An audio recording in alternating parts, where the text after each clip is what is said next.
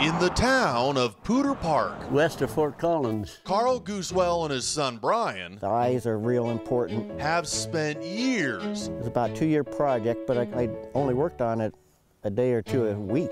Yeah, just a few hours each day. working to finish this detailed We wanted to look lifelike. and massive life-size sculpture 1,700 pounds.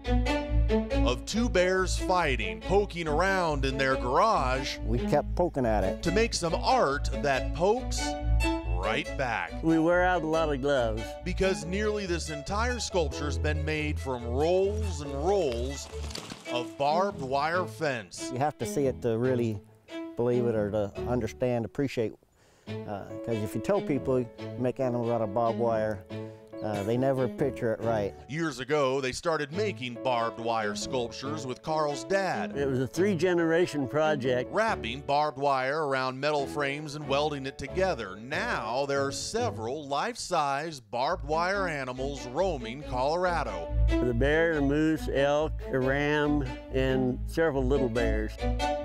including a bear and cub watching rafters all summer along the Poudre River. Hundreds of people a day, float by and see our bear down at the river. They've sold one piece and might someday sell another, but this father and son say their love for making this art Enjoy building stuff together. is really just about sticking together. Gives me a chance to spend time with my son, and we have a great time arguing about how we're going to do it. They really are some pretty impressive pieces that they're putting together up there in Poudre Park. They first saw a sculpture of a barbed wire horse, and then Brian said, we're gonna try to do that, and the family started doing it, and they're still doing it. Next up, they wanna make a big barbed wire Bigfoot that they wanna put along the Poudre River. Marty, it takes them a long time. It's not easy to work with barbed wire, but I was extremely inspired by their work, and so I've spent a few days doing my own little sculpture. It's inspired by you. It's a Marty Caniglio weather sculpture.